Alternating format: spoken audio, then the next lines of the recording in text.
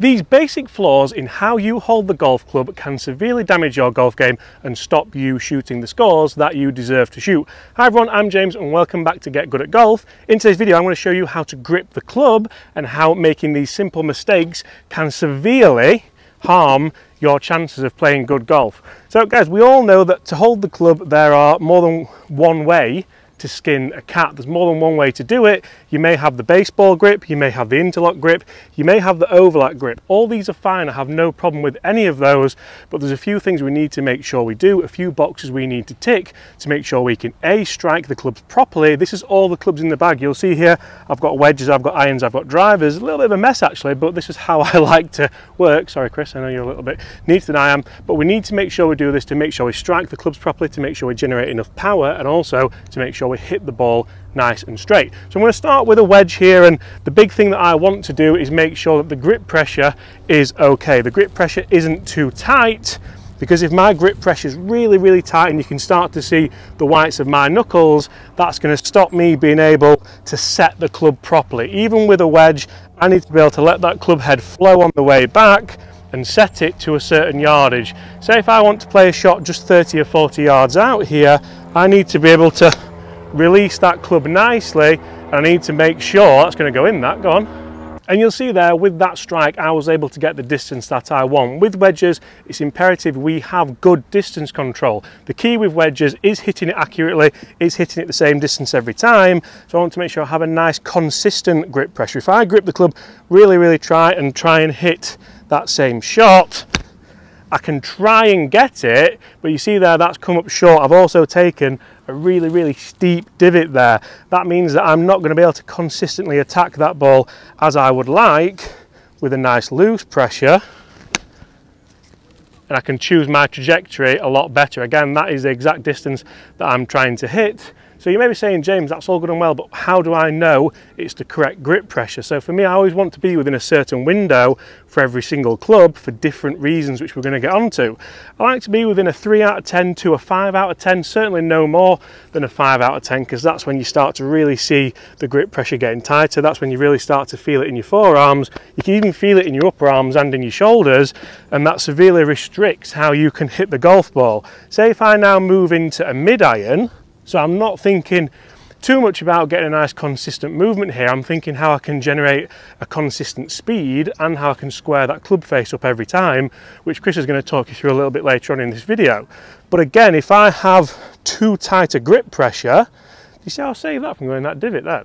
Unbelievable. If I have too tight a grip pressure, I can't make a full turn. So again, I'm relying on trying to release the heck out of that club to get it up in the air. I made an okay effort at it there, but you'll see how short the swing was, how restricted the swing was, and how it just wasn't a very good takeaway. If I'm going to go on 3 out of 10 because for me that's what feels right. I can then set the club as I want to. I can get this part of the grip here pointing at my chest, which for me is ideal. Then I can make a nice long backswing and release the club consistently every time. So again, 3 out of 10, set the club, and I'm taking nice shallow divots there, compressing the club and hitting the shot as I want to. So there's one club left that I want to talk to you about, and it is the big dog. You may be thinking, well, I need to grip the driver tight to hit long shots, because if I don't grip the driver tight, I'm swinging this really fast. I might let go of it. I might not release the club as I want to. I want to make sure that I have control over this driver. Now you're still going to have control over it, but we're still going to grip it nice and loose, because if I don't grip this loose, you guessed it, because if I don't grip this relaxed, you know what, loose is the wrong term. I need to grip it in a relaxed manner, because that is how I'm going to generate the speed and the power. So if I grip it really tight, I'm not going to set the club again, and I'm just going to struggle to return this club as I would like. Nice and loose, set the club on the way back, and let the club roll on the way through, and you'll see there that's a nice draw down the middle of the fairway. That's gone quite a long way as well. I must have had a proper grip pressure there. Now guys, Chris is going to talk you through another couple of things in the grip which could severely be harming your game and stopping you get good at golf. So guys, I'm going to be covering grip now. We see different grips from different golfers, so we often see that some people might have a weak grip, some people might have a strong grip, and it might be mentioned to you, but nobody really explains it. So I want to go through that quickly with you now. I'm going to first of all talk about a weak grip. So a weak grip is when we're going to start to see the left hand, your thumb might be on the left hand side of the grip, and we also see the right hand very much on top. You'll see there from down the line, my arm alignment is already very far to the left. You'll also see as I take that club away, it's going to open that club face a lot. So if you see this, if you're somebody who feel like, all right, if I go back to this position, the club face is wide open, you'll see once I go to the top, that is open, and then when we return that to the ball, you see it's very hard for me to square that up.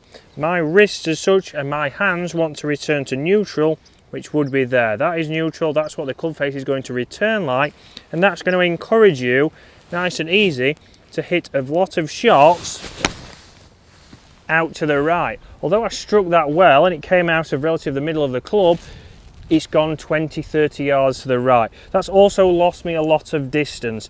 So have a look at your grip. Is that something that you see? Do you see your left thumb to the left hand side of the grip? Do you see your right thumb all the way over there?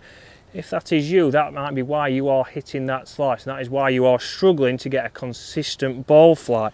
So the opposite, guys, is when we start to see your left hand over the top. We can see more than 2 knuckles, so we can see quite a lot. We can see the sign on your glove. We'll also start to see your right thumb, the right hand side of the lambkin. You can set up nice and square, but that's going to encourage a draw shot. It's going to encourage a hook. It's going to encourage you to be closing that club face. If I do that, I can put a good swing on that again, but that is going to be turning to the left. That's going to be hooking left. It's going to be very hard to hold off. We start to see them from people.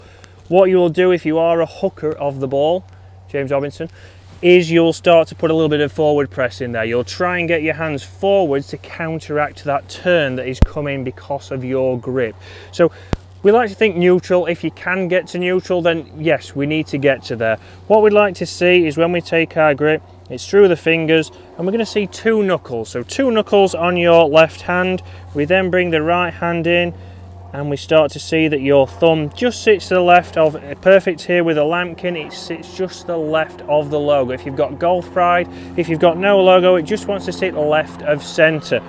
So if we start to see this neutral grip, what it's going to allow us to do is, again, get this club into the positions that we like to see a little bit easier. It's going to make it easier for me to hinge, easier to get a full turn, and as we come down, it's going to allow me to start to release that club head on the way through. I'm not trying to hold it off, I'm not trying to guide it, I'm not trying to flip it over. We can just release that club naturally. That's going to then allow me to swing within myself and start to know what kind of movement I'm getting on that shot. I'm not going to see as much deviation. It still might move a little bit to the right, a little bit to the left, depending on how you time that, but my misses are going to be coming much closer into the middle of the fairway, and that's what we want to achieve by getting that grip. So it is extremely important to get this set. So it is extremely important to sort out what kind of grip you have got. If you try to get a neutral grip, which I know there's a lot of people who don't have the time to practice, just know what your grip is going to do. So if you are somebody who grips it strong, let's get you aiming just down the right hand side of the fairway and just committing to that shot. If I aim a little bit further right with that kind of grip, we know that that will draw nicely back to the middle of the fairway. Or fingers crossed, it's going to be in play, guys. So the same if you have a weak grip, if you don't have time to practice and it does feel awkward and you don't want to commit to a grip change, we would highly recommend that because we like to see neutral golf, but then adjust for that. Again, if I go weak, I'm going to set up a little bit down the left hand side, do my normal swing,